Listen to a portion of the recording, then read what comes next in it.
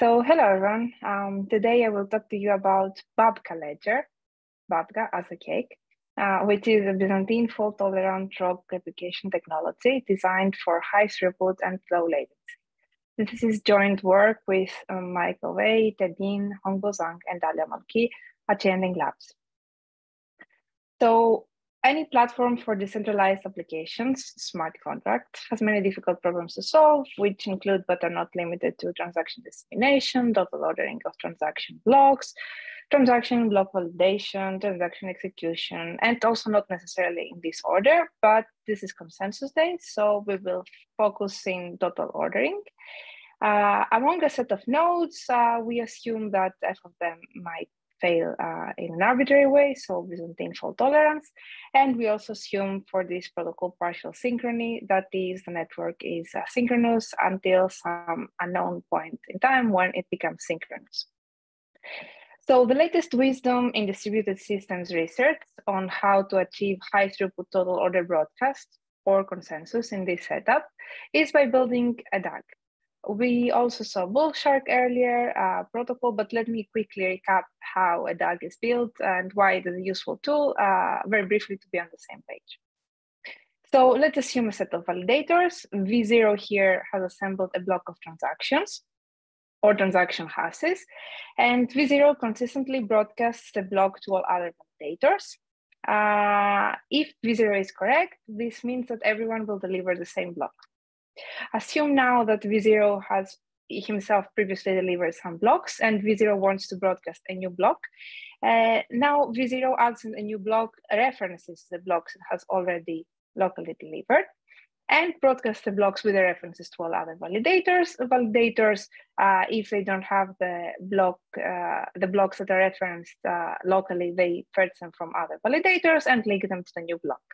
Repeating this process, every validator creates a consistent view of a direct acyclic graph, or a DAG. Now, making a consensus decision on top of a DAG is very simple, as we also saw in the Bullshark protocol. Usually, DAG consensus protocol structure broadcast in rounds, and based on the round number, some validator is a leader. Some validator's block is a leader block. Here is an orange block. And as soon as sufficient number of blocks reference the leader block is considered committed. But importantly, along with it, all the non-committed blocks in its causal history are also committed too. And then by following some deterministic graph traversal protocol, we can create a total order among all committed blocks in the DAG. Now, DAG protocols are great for a few reasons. First of all, they allow parallel broadcast invocations, and this allows them in turn to achieve high throughput because they utilize all the system resources in an asymmetric way. Moreover, what is important is that they decouple and essentially broadcast from ordering. That means that broadcasts can continuously happen, even under faulty leaders. And when a leader is faulty and the consensus decision needs to be postponed until we find the correct leader, we still continue to broadcast blocks that will be eventually correct by some correct leader. This allows high throughput even under faults. The drawback of DAG, of consensus on DAG is latency. We saw yesterday in Alberto's talk that SWI protocol, for example, tries to avoid consensus decisions as much as possible because when compared to consistent broadcast, they suffer much higher latency. And this is because they always need to wait a few rounds until the leader block is committed to commit all the uncommitted previous blocks. So we asked ourselves a question: what if we could build a total order of consistently broadcast blocks without a leader? And this is what we tried to do with BBCA-LEDGER.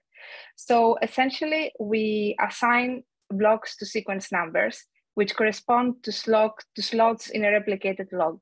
And we allow validators to independently and in parallel choose a slot in the log and consistently broadcast blocks to add them in this slot. When a block is delivered and added to some slot, we say that this block is finalized. And here, this is represented by a single green tick. And as soon as all previously blocks are finalized as well, the block is irreversibly committed to a total order and can be executed, here represented with double ticks. So now you may ask, what if two validators try to add a block in the same slot? Very well. That's a good question. So this is why we came up with BBCA, a novel broadcast primitive that guarantees unique sequence numbering. When invoked by different validators for different blocks and for the same sequence number, BBCA guarantees that at most one block will be delivered with a specific sequence number. However, it still guarantees that all blocks, when it is invoked by a correct validator, will be eventually delivered consistently. And now, again, the next question that you may ask is, okay, if we always have conflicts or contention on sequence numbers, how do you coordinate validators? And this is why we introduce a ticket master functionality. The ticket master functionality, I leave it here abstract, and I will not go to much detail because it can be implemented with several policies, and we still have work in progress there, but it can be essentially something as simple as a round-robin assignment of sequence numbers to validators. But now recall that BBCA does not necessarily deliver blocks with sequence numbers, and we still need to resolve what happens with those blocks that are delivered without sequence numbers. So this is where we utilize the nice properties of a DAG. We can always add references in the blocks that we broadcast to the previously delivered blocks. And hence, while we build our replicated log, we in the background also build a DAG. And this DAG also contains the blocks that are without sequence numbers because they are always delivered by BBCA broadcast. And now we can utilize DAG so that once a block with is added to some slot in the log, it's committed to some slot in the log, it can commit along with it all the previously added in the DAG and uncommitted blocks. So here in this example, we build a DAG and we have blocks F and C that do not have a sequence number. However, block I is committed to slot 5, and I can also commit along with it F and C. Similarly, block K can commit with it block H. So it still remains to resolve an issue. I said earlier that BBCA guarantees delivery if the sender is correct, but what if the sender is not correct? Or what if we always have contention on some sequence number? We don't want to rely on the ticket master for that. And since we are in a partial synchronous world, we cannot wait forever to decide what happens. And this is why we have all validators locally run timers on the slots with the lowest sequence number that are not finalized with some block yet.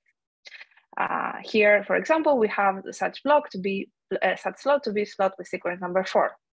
And what happens once the timer expires? Once the timer expires, the validator needs to inform their local BBCA instance for this sequence number to stop trying to decide what happens with this slot, basically.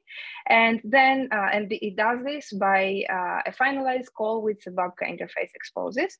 And then BBCA returns via an announced interface its internal state with respect to the sequence number so that the validators can run a fallback protocol to decide what to do with this slot. If there is some block that could have been added to the slot by any validator, all validators should add the same block there. Otherwise, they should finalize the empty slot with an empty block to allow blocks in slots with higher sequence numbers to eventually commit. And to decide what happens with an empty slot, we need a consensus protocol. So we will only use a consensus protocol as a fallback to decide what happens with expired slots. This could be any consensus protocol, such as hot stuff, or even an asynchronous consensus protocol, such as Jolteon. But since we already built a DAG, we will use a DAG. And we implement as a consensus protocol Fino, which is a simple consensus protocol on top of a DAG. And to implement our fallback protocol, we allow our blocks to contain metadata. So once the validator finalizes a BBCA instance for some sequence number, it uses BBCA again to broadcast whether its local instance has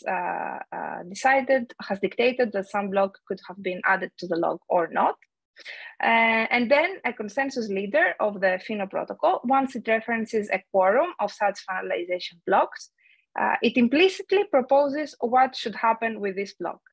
And once a validator locally delivers F+1 votes, this number comes from Fino consensus protocol, the leader block can be committed, and the validator can locally apply the proposal of the leader block.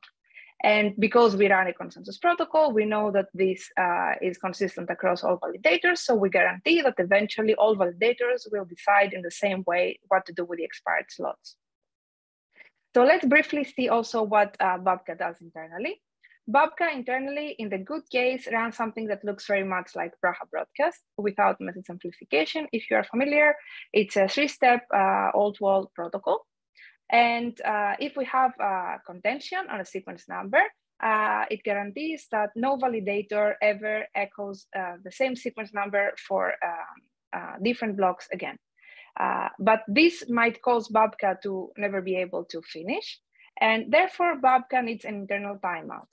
And if this happens and the timeout for some validator expires, Babka needs to indicate that this happened, and it sends a yield message indicating what happened for this particular sequence number with a ready certificate. The ready certificate indicates whether some block could have been delivered by Babka with the sequence number of the instance.